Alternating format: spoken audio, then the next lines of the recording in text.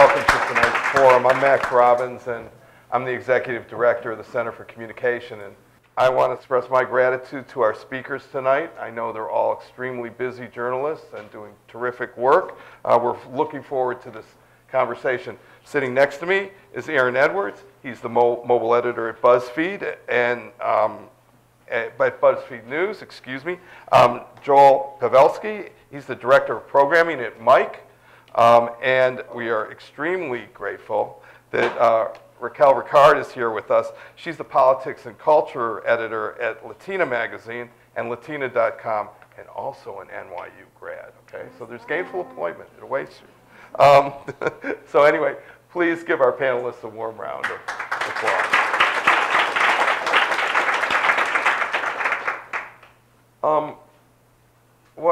I was quite excited when we were conceiving this panel and that we were able to get such great representatives of what I like to refer to as the new news order. There's a lot of assumptions, especially people who've been in the media business for a long time, my generation, that millennials aren't interested in news, they're not interested in politics. Well, all three of our panelists represent news organizations, I think, that put lie to that. It's just not true. And are doing things in a very dynamic, innovative way of storytelling. So I thought maybe a way to kick us off, Joel was kind enough to show us a little of the creative storytelling that he's involved in doing at Mike, and that we take a look, and that might be a good catalyst to our conversation tonight. So Joel, take it away. I wanted to give you guys a little example of kind of the creative ways that we're thinking about covering the 2016 election at Mike. We're trying to break it down and try out anything that we can that we think would be illuminating and kind of connect with the younger set, kind of people who are glued to their phones. So you'll notice a couple of things about this video that maybe we can talk about later, but it's primed to work with the sound off so that if you watch it on Facebook or on your mobile phone, you can understand everything that's going on without having to hear it. Some of those kinds of tweaks and things that make it a video made specifically for the social web. But I wanted to start this out with something a little fun and give you guys an actual visual of what some of the things that we're working on look like. This is a video that explains the process of the Iowa caucuses, which are now over, but hope you enjoy it anyway. The Iowa caucus is crucial to determining the next president of the United States, but it barely makes any sense. Presidential nominees in both major parties aren't selected by voters, they're selected by delegates, basically cronies for their candidate. But before any of that, delegates are selected in each state, starting with Iowa. That's what the caucus is for, but that's not the complicated part. The complicated part is how it works.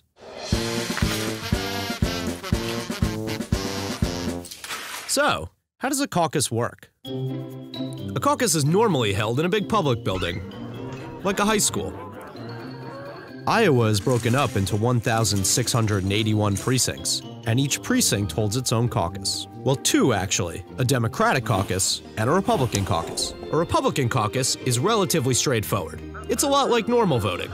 First, representatives for each candidate give speeches trying to win over supporters. Then, everyone in the room secretly selects their preferred candidate on a slip of paper.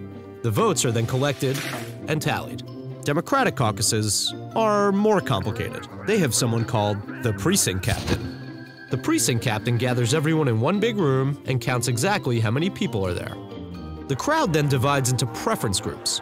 You're basically lumped with the people you agree with, and unlike a normal election, everyone else can see who you support. Then there's this thing called the viability threshold. This is where things get crazy. If your group isn't big enough, usually 15% of people in the room, you have to convince others to leave their group and join you. If you don't reach 15%, you could either join another group or get out. And from there, delegates who could determine the party's nominee are sent on to the next phase of the process. There are about 3 million people in Iowa. That's less than 1% of the US population. But the Iowa caucuses are important simply because they come first, and that's why everyone should care about them. Like the rest of our political process, it's a mess. But understanding it means understanding who does, and who doesn't, have a shot at being the next president of the United States.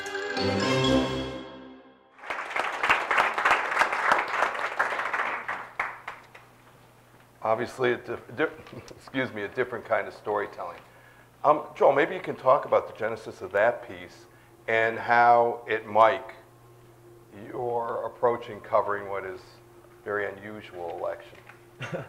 Yeah, so I think at Mike we just kind of fire on all cylinders. We're trying to do anything and everything we can on just about every platform, and breaking down each one to understand why people go there, what it is that they're down to consume, and making sure that there's a very healthy feedback between kind of the signals from the audience, which we think is what the data is, what it tells us every day, and how we can tweak our process and understand what's working and what's not.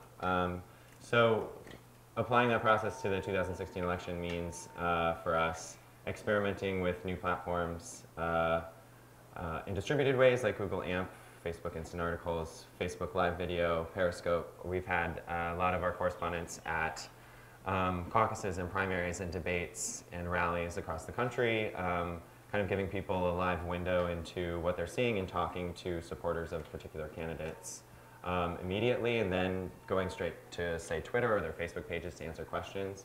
It's kind of about being as nimble as possible and hitting everything we can, seeing what people really enjoy and doing more of that, and not repeating stuff that sucks. You said right up top about this piece that it sounds like, and I'd like both of you to address this as well, that you kind of know where your audience is and where they're getting your news. So one of the first things you said was you want this to be able, if somebody's looking at it on their phone, you can just watch it. You don't have to listen to it. Yeah, I lied to you guys, actually. That was the one made for YouTube, not the one made for Facebook. So I imagine there were some confused looks being like, I can't watch this with the sound off. This doesn't make any sense, because it wouldn't. But there are about 6 different versions of that video. One made for Facebook with a lot more text on the screen that's a little bit shorter because we kind of found a window that works best on Facebook. One square version for Instagram, those kinds of things. And so we kind of try to, I guess, in a way that's more applicable to you guys, we try to find people who are nimble to not only understand how to creatively attack a subject and come up with a creative idea, but then also be the person who's editing it, be the person who's helping write the script. Anybody who has kind of multiple proficiencies is a priority for us. Yeah. I've got to think that's true. And wow, you've got mobile under your domain. Right. I mean, a lot of what Joel was just talking about is kind of what we at BuzzFeed like to refer to as a distributed model of telling stories. So basically that means that you have a lot of platforms at your disposal to tell a story. You have Snapchat, you have YouTube, you have Facebook, Twitter, Instagram, so on and so forth. And historically, a lot of organizations, I think, approach those places as like, I have this one style of storytelling that I'm just gonna plop everywhere and see how it does. Instead, the goal is actually to look at what are the unique ways of storytelling for those individual platforms and adapt the story that you're trying to tell to that audience itself. So for us, it's a lot of questions about, if we do a post about, a viral moment on a campaign trail or something like that, or a more creative post that has like a character in a comic, can that character in the comic become a YouTube video? Can that YouTube video then become an Instagram post? Can that Instagram post then become something that is like shared on Facebook Live if we have to do like an interview with that character or something like that? So as it applies to 2016, I think we're just looking for different ways to optimize those platforms as they come along, as opposed to just saying, we're just going to throw things everywhere and just hope for the best and see how it goes. See what sticks. Yeah. I mean, how much does that play out at Latina? It's a little bit different than your former place of employment. Yeah, things are a little different at Latina. Latina is a women's magazine. And so we were print for a long time, and we went digital a few years ago. And so for a long time, it's been primarily entertainment, beauty, and fashion. And I was brought on less than a year ago to really do content around politics and culture. So I have just been playing around with different things and trying to understand what works for our readers. And so what I've found, what works is focusing more on the issues versus like the actual campaign trail, and also making and finding like that culture aspect to it. So like funny memes that deal with some of the candidates, but that also like allude back to like Selena Quintanilla, like a Selena song or a Selena video. or something like a telenovela, like something that's like really funny and it's going to get like something familiar to our readers, but also something that they can comment on about the election so far. I think that kind of speaks to something that media discovered for me last year, kind of in 2015, maybe 2014, but it is that, and I don't mean to be crass about this in any way, but that, because I know that when you say issues, you're talking about things that are very deeply felt by people and impact their daily lives. But I think the media kind of started understanding that issues are almost kind of like a cheat code for identifying and speaking to an audience. Like they're very,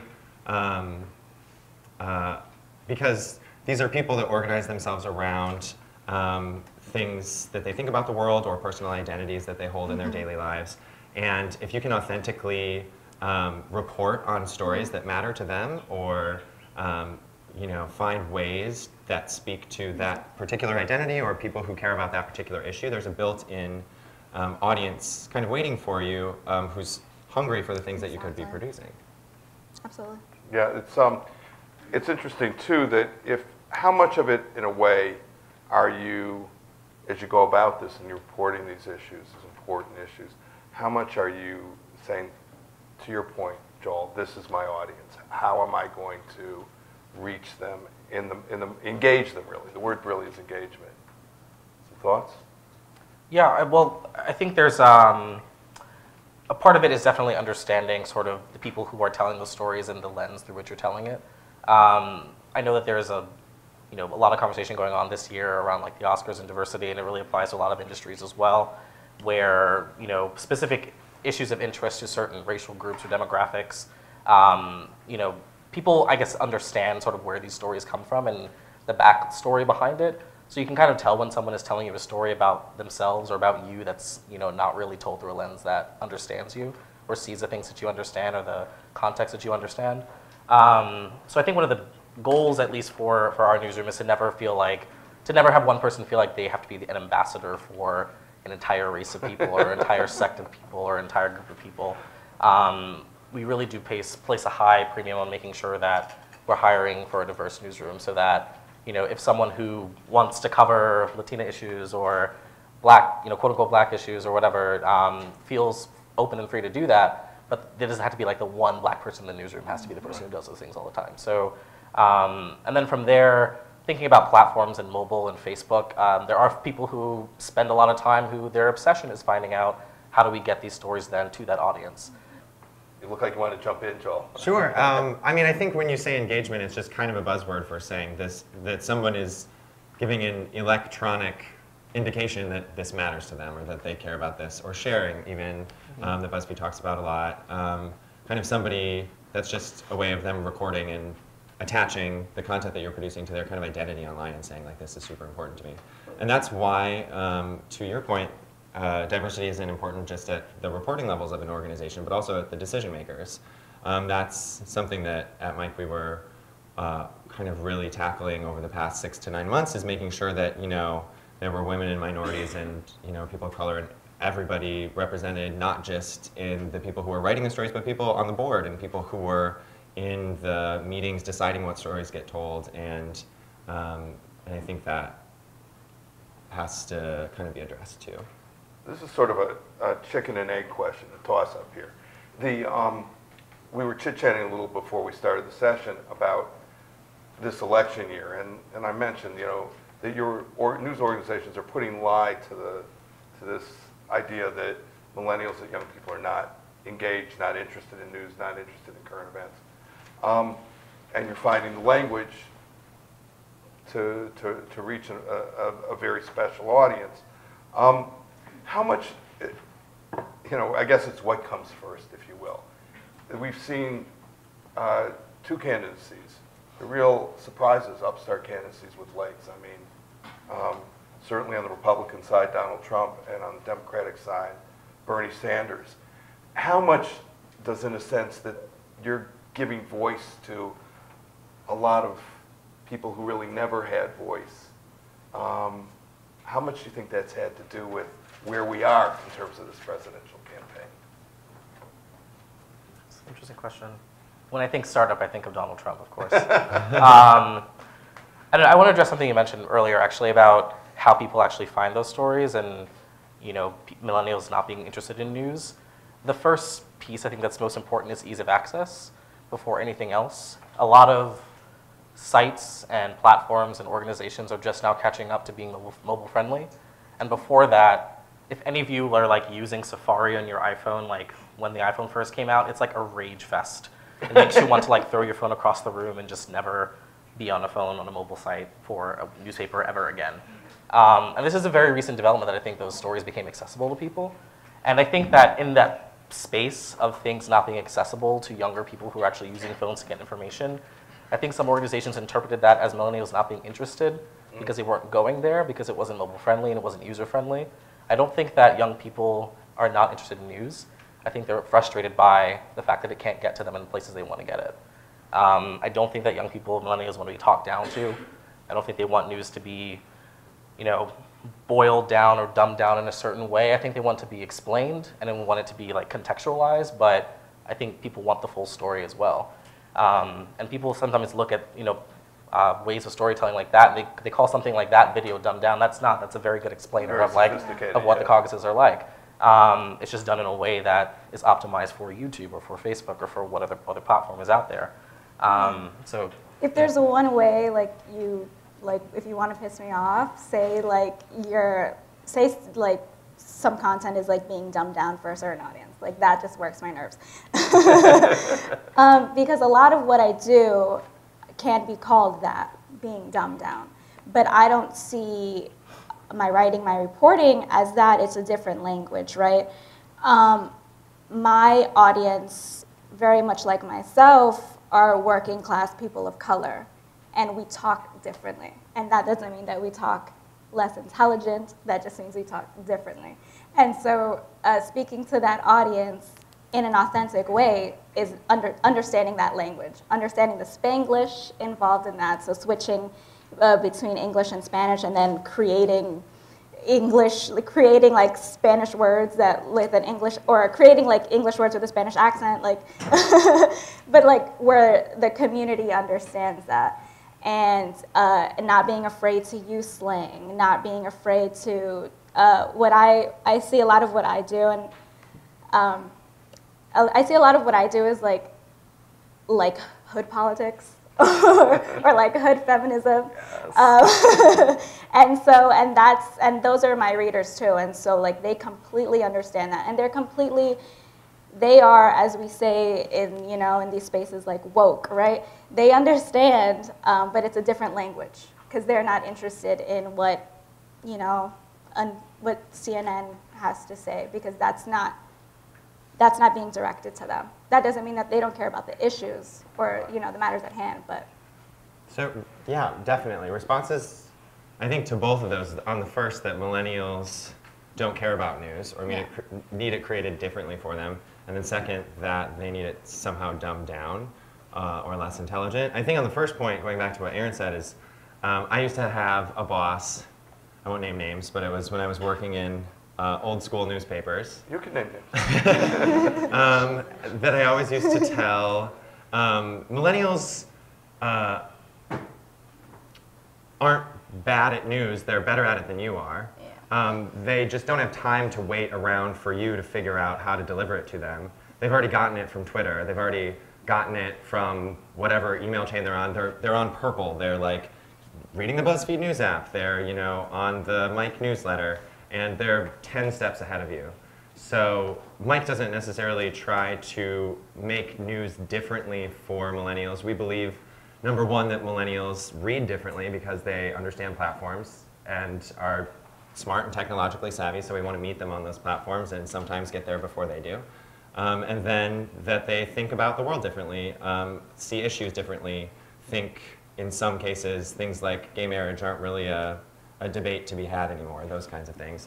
And then on the second point about whether millennials need news dumbed down, I think our constant challenge is actually not with making news that's smart enough, it's in figuring out how to atomize stories and write something that's giving you all of the important information in a short kind of atomic unit of content. So like It's just like what people would say in writing class about writing a letter. It's harder to write something concise and clever and short than it is to go on for 5 pages, and news is exactly the same. It's more difficult to figure out what the 26 words are that you put in a breaking news alert to give everyone all of the context that they need than it is to sometimes to just bloviate for 8 paragraphs.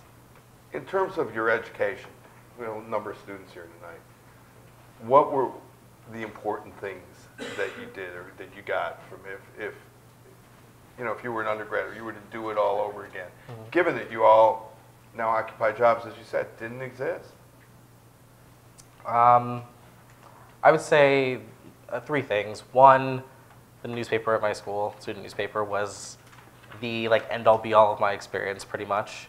I pretty much like to say that I majored in the Ithacan and not really in journalism. I spent my days, my nights, my weekends, all my time there as a staff writer, as an editor, as a really terrible photographer at one point. God bless you. You're probably a lot better than I'm doing at that point.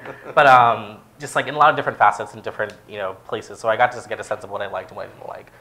2, that leadership experience that I got from working on the paper was really valuable. And 3, I'd say just the time to spend with internships over the summer, having sort of a regimented, now you're out of school, you have a summer to do stuff which you could spend chilling, doing nothing, you could spend, at an internship somewhere. Classes and things like that were good, but it was the hands-on experience that really painted the whole experience for me, for sure. Yeah. I was very privileged actually to have some, all of my professors were really great, and they were always on their game. And allowed us to take classes, there weren't tracks, we were able to do, reporting courses as well as the multimedia courses and the graphic design. So I left with a lot of skill sets. So I was very, very lucky to have that. I mean, now I feel like that's the direction a lot of journalism programs have taken, but 2008, 2010, not so much. So I was just very, very lucky to have that experience. But also, again, my college newspaper, that's where I got my beat. And it's something that I stuck with for a really long time. And I made my name as a college newspaper. That's how, so that when I was starting, to apply to different places, or freelance, people already knew what I was about. People already could see my name and pointed to something. They know, this is what Raquel covers. This is the lens that she's covering it through. So it was great. I was able to. I don't like to say the word brand, but I was able to really build my brand as a college reporter. Yeah, I think I've probably 3 main things I would say that I took out of college that have served me really well since then. The first is something that everybody beats you over the head with, but it's the basics of being a reporter. Actually picking up the phone and going to talk to people face to face and asking someone to spell their name 3 times and making sure that you get every detail right, that goes a really, really long way. And even people in new media, millennials in these digital organizations will. You can't really teach kind of that gut news sense. Also, I think that understanding what has news value and what doesn't will never change regardless of the platform, and just getting that down as much as you can, mostly probably by working with your student paper, rather than necessarily learning it in a class. I think it's something that you just learn by doing. I have a feeling I kind of maybe know the answer to this too. I'm sure there are people in the audience here tonight who are thinking about what makes somebody, when they get into that entry-level job or they're an intern, how they shine, how they stand out. And maybe you guys could give us a couple of tips, quick tips. I think that, so when I was interning, at the fellowship for the Times, it was really difficult because there's this massive organization with a lot going on, and I constantly felt like I shouldn't have been there. I was this little annoying black boy from Queens who somehow snuck into the building and someone forgot about him or something. And I was like, guys, maybe you meant the Aaron from Harvard or something. It wasn't really the right person. But once I got over that feeling and I just put my head down and worked, people noticed that and took it didn't take walking around and talking to people and networking with people while I was there. They were interested in the work that I had to do. And it's very overwhelming, I think, sometimes with internships like that at big places, because the impetus that you might feel is to go and network immediately and to talk to as many people as you want to talk to and to just like get to know your people. And that's important. There's an element that is important there. But if you leave that 10-week internship or that 12-week experience with nothing to show for it, it's not going to help you at all. Like, you can sit down in front of me and say that you want a job at BuzzFeed News, and I'm going to ask you, like, what did you do during your 10 weeks at CBS? And if you say, well, I met Scott Pelley and he was really nice. He really liked my sweaters. Really big hit. I emailed Katie Couric one time. She got back to me. It was really exciting. I'm going to be like, okay, but like, what did you actually report on? What did you do? And if you have nothing to show for it, I'm not going to hire you. So that is one of the biggest things, is like putting your head down might feel like you become invisible. It might feel like you become like someone who's not really being paid attention to, but then there's always going to be someone who's looking at what you're doing and is whispering to the hiring manager and saying, hey, like, Sarah's actually working right now and she's, busting her ass right now. We should, hire her when the time comes or something like that. So put your head down, focus on the work. Yeah, agreed. Focusing on the work, being a go-getter. You don't have to be like perfect at everything. You're not going to be perfect at everything. But to have some sort of understanding of different platforms, of the way to use different technology, the way to do different forms of storytelling is so important. When I was at Mike, and like Liz, Liz does so much, especially she did so much at Mike, like more than you know. And so she was always like, I want to do this, but I don't have the skills to do this video or to do this graphic or whatever. And I'm like, I could do it. And she's like, are you serious? Like, you could do it? And so it turned out, like, I started as an intern. They weren't hiring interns at the time. And This is at Mike. This was at Mike. They were not hiring interns at the time, and I was hired because of that, because I was able to do all those things that Liz didn't think were able to get done. I was like, I can do that. Or if I can't do that, I'm going to figure out how to do that.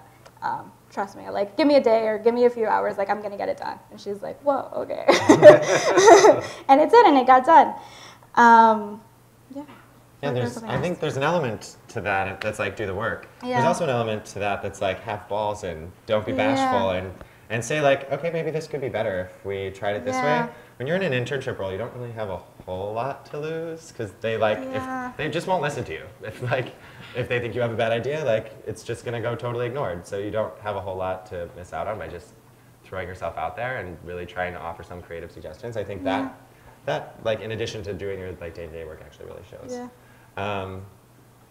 Other than that, I would say probably my number one advice for somebody when I get a resume, I would say like, understand that like, you right now can be a practitioner of your art regardless of whether someone else gives you the okay. Like, there's never been a time like this in media before. The biggest change in the past 20 years is essentially that there were once these huge gatekeepers that existed at the Wall Street Journal and at CNN and everywhere, that would say whether or not your story got in front of people because they owned audiences. They don't own those audiences anymore. They belong to you. They belong to everybody who wants to jump on the internet and attract audiences with great shit.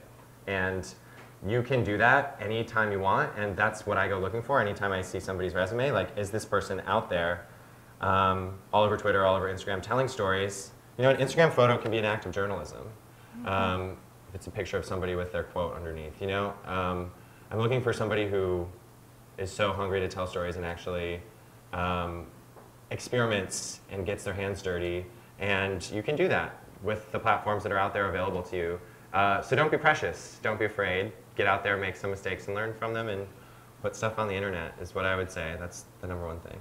All right, we got some questions. We got a microphone up here. Hi, I'm Gavin McCormick. I teach journalism at Queens College. And I don't know a lot about your businesses, but I understand that in the editorial room, there's probably a person or multiple people who are dealing with the data all the time. Your readership, your viewership, et cetera. And I'm wondering about the tension between maintaining your editorial voice as a publication and responding to the data so that you're changing. I understand from people I've talked to that organizations like yours are changing stories all the time because they find nobody's listening, nobody's watching, nobody's reading it, so we've got to change it. And I wonder about the tension between maintaining your voice and not just chasing the data, chasing the readership so that you're just doing cat videos. Mm-hmm. That's really interesting. I think that's a daily challenge for us. And you're right, we have kind of an analytics department, people who are tasked with watching the data that you get from the internet and kind of translating it for everybody else who works there and what it means, what the signals are that the audience is trying to tell us. I think that you want your decision making to be informed and not dictated by data. So obviously there's always a role, especially from our editorial leaders in determining what our coverage is supposed to be. But I also think that we've learned a little bit that you're kind of training your audience and building the audience with the content that you're creating as you grow. And so it's not necessarily that our Facebook audience, for example, hates cat videos. They hate cute animals, which is like, it doesn't exist on the internet. Like we cannot make things that are like a silly, adorable, like dying dog across the United States. Like it doesn't work for us because I think we've actually trained them to expect a certain kind of thing from us, and it is exactly the kind of thing that we want to be creating. And so I think both of those things go hand in hand. One, trust your editorial leaders to make editorial decisions sometimes that may seem counterintuitive, and then understand that if you don't have an audience yet that you want, you may have to take some time to grow it by creating the content that they're looking for. Hi, my name is Jackson Evans. I just graduated from Oberlin College, and I work with the Center for Communication, I suppose as a journalist of sorts. And my questions are regarding Facebook, specifically as a platform for, and I've seen it kind of evolve into this pseudo-news website, and at least if you look at my Facebook feed, Bernie Sanders is going to be the president, without a doubt. And I think that hasn't worked to educate me. So why is Facebook playing such a huge role in all these different companies that you guys work for? Is there any apprehension about Facebook specifically and its role in journalism and news?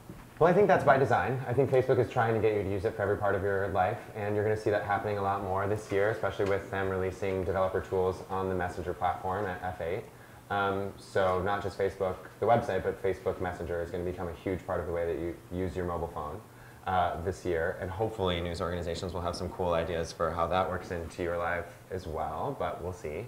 I think, like Facebook obviously is a juggernaut on the web, on the social web, I think that the reason we think of it that way is because it's so good at data, is that it makes it clear exactly how much traffic it's sending to publishers, and so publishers give it an outsized importance in kind of the realm of where they think their stories get viewed and shared. So I think, I don't know, a lot of that is PR, a lot of it is true just because Facebook is a juggernaut. We try to diversify our traffic sources, but we kind of like a little bit trust that people, and see in the numbers that like there are whole communities on Tumblr also sharing our stuff that may not have the same scale, but are just as important to us because they're reading a particular kind of stuff on our site, and those kinds of things. Hey, how are you? I'm Francesca. I have a bit of a cold, so my voice is not normally this low. I'm a broadcast journalist. I've been a TV news anchor and reporter for the last 15 or so years. And I'm currently a freelance special correspondent for PBS NewsHour. So I have a couple questions. One is, I don't know the digital world the way you do. Clearly, I have my Twitter, Facebook, whatever accounts, but I don't organically have it as part of my lifestyle in terms of Snapchat, for example. So the question is basically, one, is it worth to try to go back to school to do something and learn those skills? And number two, what advice might you have for someone such as myself to potentially shift into a role of working for one of your organizations like Mike or BuzzFeed with a lot of journalism experience? Or is there a place or not for that? I think the concept for a lot of platforms that you mentioned is that they should be easy to use from a user perspective. So for Snapchat, if it's difficult for like a user to use, it's not a good product. So don't think that you need to be a whiz on all these platforms in order to work in the rooms that actually make the decisions around it. If you're someone who just is inherently visual, like a broadcast journalist is inherently visual, and you understand what a good visual entails, play around with those platforms and play around with those tools and learn how to adapt those things to those tools and ask really critical questions about what could be better. What's the next step for this thing? And chances are somebody in a boardroom somewhere or somebody in a tech brainstorm has asked that same question that you've asked, but they've asked it in such a complicated way that no one really knows how to answer it. So if you have that perspective, I think it's actually very valuable. Real quick on that. There's a lot of space, I think, like you mentioned, for people who might be applying kind of things that they learned as a broadcast journalist to kind of the biz dev side, or kind of understanding platforms and how to tell stories on new platforms. There's kind of a misconception that you have to be on every one. Like, you don't need to jump on Snapchat if you hate Snapchat. Right. You know, pick the 2 that are worth your time and build audiences there. You don't need to go back to school necessarily. Just be a practitioner of the spaces that you want to tell your stories in, regardless of whether or not you're getting an outlet to do them for you. And also, you're in a really great position right now because everybody's talking about video, especially live video with Facebook Live and Periscope, and not just media organizations, but Facebook and Twitter themselves. In my conversations with them, they're really going to be pushing it really hard this year, and everybody's kind of looking for someone who understands live broadcast journalism, someone who understands how to put a package together. And I think you can take those things and kind of pitch it to someone and sell it and say, if you get the right person to get you in the door, say, this is how I can help you understand that new platform. Hi, I am Victoria Hernandez. I am a journalism student at Manhattan College. And my question is, how do you get the creativity if you look at other competition, or if you try to stay like with your own originality in terms of like the content that you guys create? I think this kind of goes back to when we were making comments about hiring and about diversifying newsrooms in general. I think we're very much used to a unified and like singular perspective in news, and that is pretty much of like white straight men, and it gets kind of boring, honestly. So, so I think that when you put the work into hiring a diverse newsroom, and diversity not just meaning of race, but of gender, of thought, of background, of religion, of like disability, everything like that. All those factors play into things. But Age. An age, definitely. Sorry about that. And age. I think when you create a robust newsroom that plays into all those different types of diversity, I think you'll get more diverse voices and more original ideas. And there is definitely this jockeying around of the same perspective that I think before, when it was just the same pillars of like the New York Times, CNN, and Washington Post all doing the same story over and over again, there's always going to be that element of like, when news breaks and there's a hardline news story, everyone kind of does the same thing. That's just like the breaking news of the day, like the moment. But beyond that, the perspectives that I think different types of journalists can bring, I think it really starts at hiring and recruiting people. I also think on a personal level, you have to have a bias for action. Kind of just jump out there and try something, because I think you can sit in a room and try to come up with new creative ideas, but once you step outside of that room and go talk to people who might be a part of your story, or actually kind of like hit the pavement, or even just jump on Twitter and like tweet a couple of people who might know more about it than you do, it kind of generates ideas. And it also, whether you're trying something that's going to work or not going to work, you're going to learn something from it. So we like to say we have a bias for action, and instead of kind of sitting somewhere and thinking, what is my new creative idea, we'll jump out and ask a random stranger on the street, what's a creative idea? Like, what's a story that isn't being told? Just kind of expanding your view a little bit and actually jumping out of your comfort zone. Thank you. Hello, my name is Lena Young. I'm a graduate of St. Joseph's University, where I majored in English and Communication Studies. I'm an aspiring graduate student, but I'm also involved with my family business, which is a car dealership. So with the skills that I've learned through my education, I would like to help to benefit my family business. But how would you suggest convincing the older generation of the benefits of social media and an online presence to attract a millennial audience? Show them numbers. I mean, if you can find 3 or 4 businesses that are in direct competition with your family's business that do have those social platforms and are either starting conversations on their Facebook page or getting people to like retweet them, or just any instance, because if you just get them to let you run free, that's all you really need is the go ahead to do it. And once you do that, then just use everything you learn and be creative, and just don't let them be a gatekeeper to everything that you make a decision around. Let them give you the freedom to do it. Before we close, we did bill this as, the new news order and the 2016 election. We talked about some great stuff. Just quickly, we close. Here, if we want to be informed voters engaged in this democracy, we kind of want to be our own media critics. This is a fascinating campaign. I'd like just maybe a piece of advice from each of you in your own way. You're in which organizations and you personally may be involved in covering issues involved in this campaign. Some advice you give. Got to keep it brief because we've got to close out here.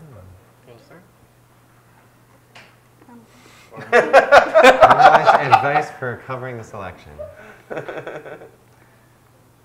For covering it or for like covering it and following it and how you get your news and how you stay informed with all the noise. Right? I will say that gone are the days where we can cover one topic every few months, right? Like if a story is doing good, we're going to tackle that story in every angle possible, right? And so I would say look at the news sites that you're really interested in, that you want to write for. Follow them on social and see what's getting the retweets, see what's getting a lot of the shares, because you know that's what they're interested in, and then because you know that's what's doing well for them. And so pitch them a story on theme, but an angle they haven't covered before and an angle someone else hasn't covered before.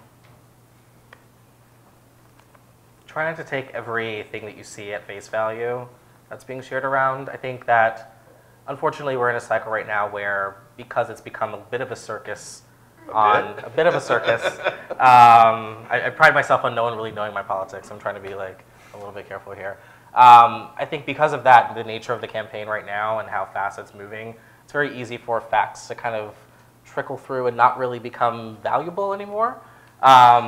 There was this moment, I think, the Republican debate where Fox was superimposing a lot of facts while Donald Trump was speaking about how he would fund certain things he's proposed and things like that.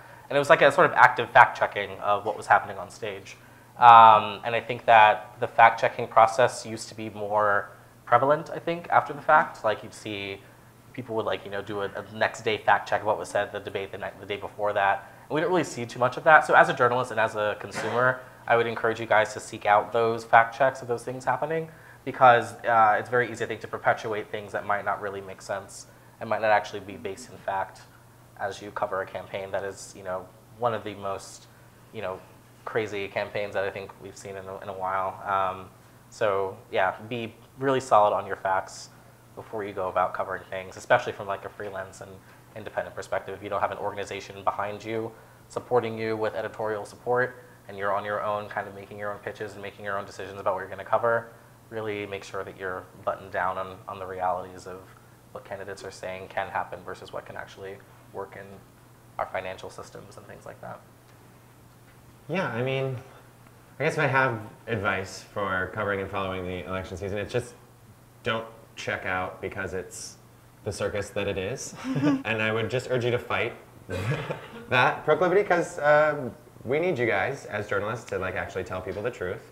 The political process is very much still playing out. This is a legitimate election that is happening. It's still we're still choosing the leader of the free world. So it doesn't change.